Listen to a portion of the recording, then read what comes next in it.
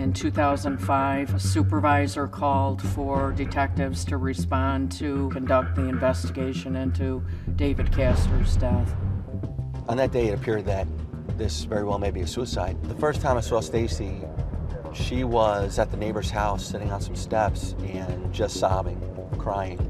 At that point, Detective Lashinsky went to speak with Stacey. At that point, she seemed credible. Her emotions seemed appropriate.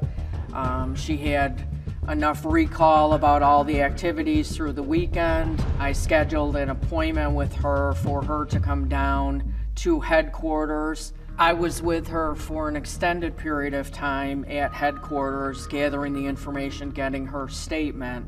She had mentioned to me that she and David had watched a nighttime documentary show in which a woman had killed a husband with antifreeze. That seemed odd to me at the time and became significant later on. After about a week, when I met with Detective Lashinsky, she explained to me that she had re-interviewed Stacey Castor. And during that interview, Stacey told her that her first husband, Michael Wallace, had died as well. She had told me that he had died of a heart attack. When Detective Lashinsky relayed that to me, that's probably when it started that something might not be right here.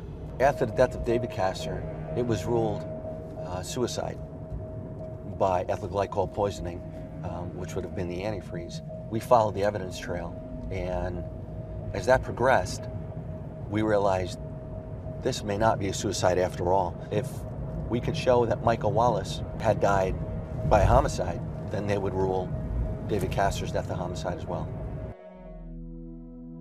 The Stacey Castor case is still referred to as the Castor case, amongst police work and in our department. It was a successful case, best case of my career. Some ways it made me, some ways it broke me.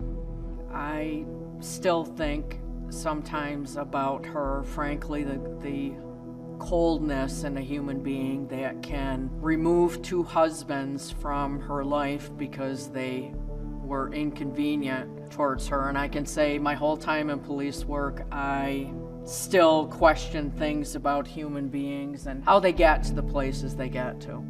How an individual can be so desperate to kill another human being.